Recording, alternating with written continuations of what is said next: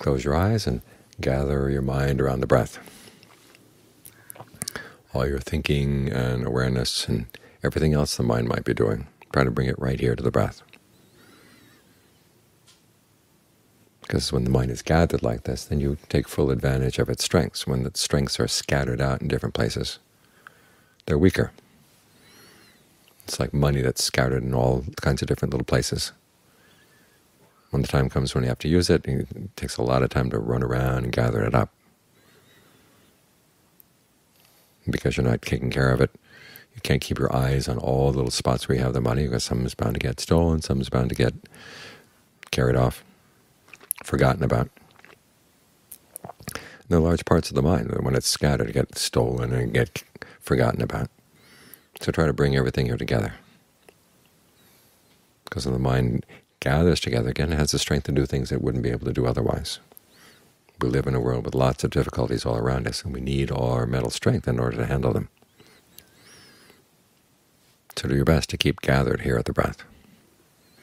As you go through the day, make sure at the very least the breath is there as your foundation, as you're dealing with other people, dealing with events that come up. Try to make this your home, the place where you feel at ease, and all the parts of the mind feel at ease. The reason they're scattered about is because the mind has so many different desires. It wants a little bit of this, wants a little bit of that. As in the human potential movement, they decided to say that you can excel at everything, and so we wanted to have everything in life. As a result, the mind gets really frazzled. You have to decide there are certain things that you find are really important, and those deserve your full attention, and other things don't deserve quite so much attention. And there are other things out there that you just got to leave alone entirely.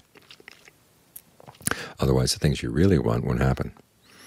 So try to gather your mind around something that will give it the strength it needs, give it the foundation it needs to deal with the world, so that its desires, once you've decided what you really want in life, its desires will be well focused.